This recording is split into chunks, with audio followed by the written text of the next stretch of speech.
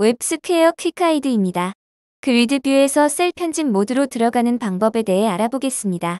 본 비디오는 그리드뷰에서 셀 편집 모드로 진입하기 위해 눌러야 하는 키를 지정하는 방법을 설명합니다. 즉, 어떤 키를 눌러야 편집 모드로 진입할지 설정할 수 있습니다. 엔터키나 탭키로 들어가려면 keyMoveEditMode 속성 값을, 상하 방향키는 moveKeyEditMode 속성 값을, 모든 방향키를 사용하려면 moveKeyEditModeAll 속성 값을 true로 설정하십시오. 예제를 통해 확인해 보겠습니다. 그리드뷰입니다. 엔터키와 탭키 혹은 방향키를 누르면 해당 방향의 셀로 포커스를 이동할 수 있습니다.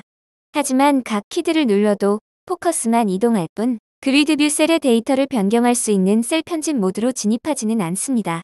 스튜디오로 돌아갑니다. 프로퍼티 탭에서 keyMoveEditMode 속성을 검색하여 true로 설정하십시오. 저장 후 화면을 다시 로딩합니다. 엔터키 혹은 탭키를 누릅니다. 편집 모드로 진입합니다. 즉, 엔터키나 탭키를 누른 후에 셀 데이터를 편집할 수 있습니다. 탭키를 누르면 오른쪽 셀로 이동하여 셀을 편집할 수 있고, 엔터키를 누르면 아래쪽 셀로 이동하여 셀을 편집할 수 있습니다. 스튜디오로 돌아옵니다. 이번에는 moveKeyEditMode 속성 값을 true로 설정해 보겠습니다. 저장합니다. 화면을 다시 로딩합니다. 아래쪽 방향키를 누르면 아래쪽 셀로 이동하는 동시에 해당 셀의 데이터를 편집할 수 있는 편집 모드로 진입합니다.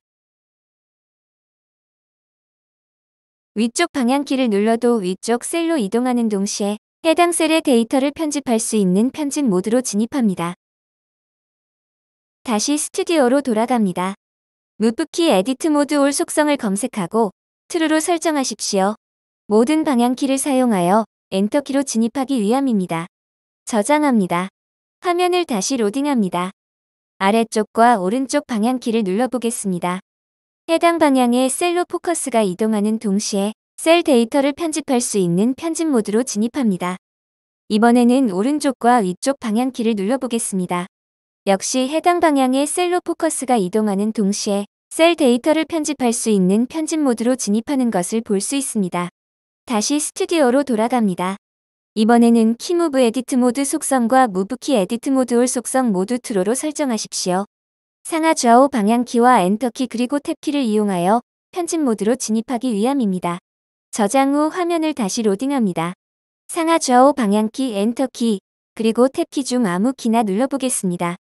키를 누를 때마다 해당 방향의 셀로 이동하는 동시에 편집 모드로 진입하는 것을 확인할 수 있습니다. 웹스퀘어 퀵가이드를 시청해주셔서 감사합니다.